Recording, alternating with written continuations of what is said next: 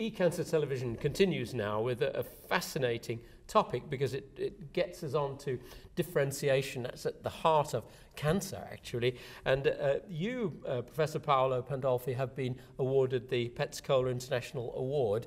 Congratulations, that's happened right here. And I think it's for your work on APL, isn't it? Acute promyelocytic Yeah, leukemia. I think that I would say that the award was given because of this phenomenal story, which pertains to a leukemia which only 20 years ago was considered a killer, and now is considered curable, if not eradicated, on the basis of differentiation therapy, on the basis of targeted therapies that really are geared to destroy the oncogene, the bad driver of the leukemia. So you've been able to reverse the process, the cancer process, so to speak. And actually now, if you are diagnosed APL, you are you are happy in a sense, while 20 years ago was a death sentence, but also you could be routed to a specific treatment with targeted therapies, then admitted, treated, and sent home cured and off drug, which is the ultimate definition of cure. You know, in cancer, we cannot mention many examples whereby the patient goes home disease-free and drug-free. APL is one of them, and actually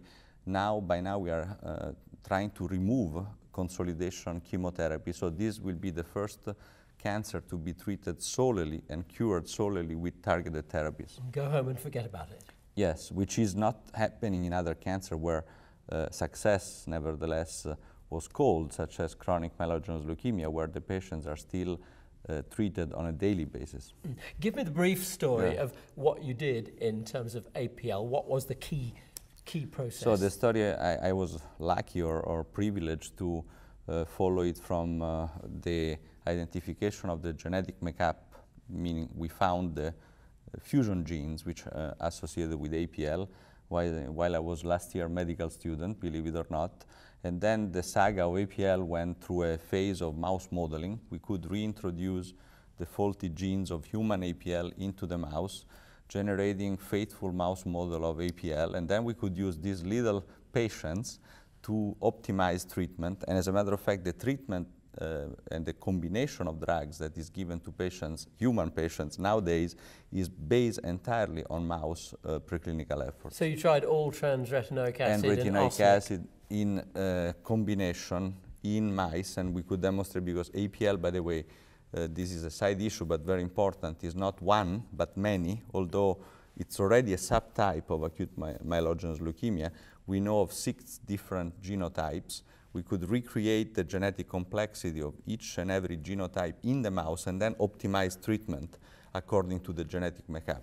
Now that's APL, a big success story. You've just been awarded the prize.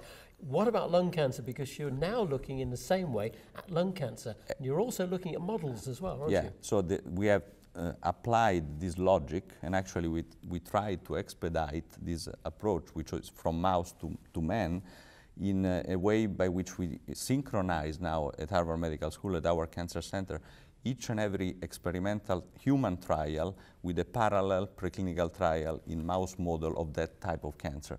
So we are doing this for prostate, for lung, for breast, for endometrial, for ovarian cancer, leukemia, and so on. So imagine that a new experimental drug is tested in the prostate cancer clinic. We enroll each and every mouse model of prostate cancer in exactly the same way, performing exactly the same trial, and then we stratify patients on the basis of the response or the resistance we find in these mouse models. Now, I want to ask you about the actual process of modeling, but first, I can't resist asking you how far you've got with lung cancer. So with lung cancer, actually, although lung cancer is still a very, very serious form of cancer, the progresses in modeling lung cancer and in testing drugs in lung cancer are extremely rewarding, meaning that we have been able to recreate the diversity underlying the genetics of lung cancer. And what we find by doing this integrated approach is that the mouse predicts in full if certain patients would respond or not. For instance, I'm sure you know that there is ALK, which is another important driver of lung cancer, and by now there are ALK inhibitors which seem to work. We have been able to demonstrate that they do work in the mouse version of the ALK lung cancer, and we now study how we can combine this drug with conventional chemotherapy or with further experimental therapeutics. So I would say that lung cancer is one of the most accomplished and advanced form of cancer in this respect. There is a paradox, because although mice and other animals are absolutely essential to the process of developing new drugs, simply couldn't be done without them, still clinicians are a little suspicious of something that works in a mouse. They're not totally sure it'll work in a man. How can you bridge that suspicion? Because you've now set it in a very I think that way. the suspicion is due to an historical misconception, which is that the mouse models that people look with with great skepticism are mostly mouse models in which you would inject cell lines coming from human tumors, the so-called xenograft. In testing drugs in xenograft, oftentimes we were misled. Drugs that seemed to work didn't work, and so on. Here the approach is completely different. The mouse model we use are mouse models which are engineered to express the human faulty gene and that spontaneously develop lung cancer, prostate cancer, leukemia, driven by the human gene. And we have much more control on that kind of cancer, which is an endogenous cancer, much more knowledge vis-a-vis a cell line which has been in the lab for many, many years and has drifted. You know, the cell lines, simply put, rarely represent the cancer of origin. So they're scientifically extremely interesting, fascinating work, but could be unrelated to the clinical situation. The data which we got from xenograft was misleading. And this is the reason why historically people think about mouse model as really non-predictive tools. But this is a different type of modeling. This is recreating the complexity of the genetics of human cancer in a mouse, which is engineered in that way. Okay, what practical things would you now say to doctors? Are there any steps forward that you've already made that can be applied? And what kind of new hopes for improving and refining individualized cancer therapy would you hold out as a result of using your animal models? The goal is now to accelerate the process which in my opinion is working and will work. You know, the question is how to tackle complexity. We have way too many drugs to be tested, which is good news for the patients on the one hand, but has to be done and has to be done rapidly. People don't want to wait another 40 years to gain 2 months on a specific subtype of cancer.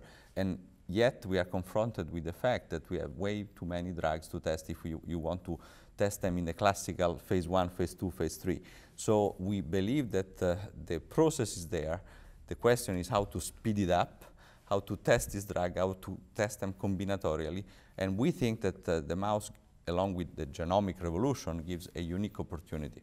And so this integrated approach whereby you seek the information in the human cancer and then you parallel this information with the mouse cancer and you see which drug works and where is the way to go. And is there anything you can do now? If you're a clinician, you've got a patient, does this help you at the moment, or is it all for the future? It is experimental, but just to give you a concrete example of how this revolution is impacting, by now at our cancer center we are sequencing the cancer genome of each and every patient in a systematic manner in order to stratify on the basis of this genomic information. And there are major hurdles for global health system, because how do you pay for this effort? At the moment we are paying through philanthropic support, but how do you get reimbursed for such an analysis? The hope is that the cost of genome sequencing drops, but I mean, in practical terms, we are already using the genomic information to guide therapy. This is the most, I would say, immediate implication. And we're on the threshold of a new, more information-rich era that will help the clinicians. I'm absolutely convinced that this is the case, and is not only going to be the case in the future, it's already on now. Paolo, thank you very much for joining us on eCancer Television. Thank you.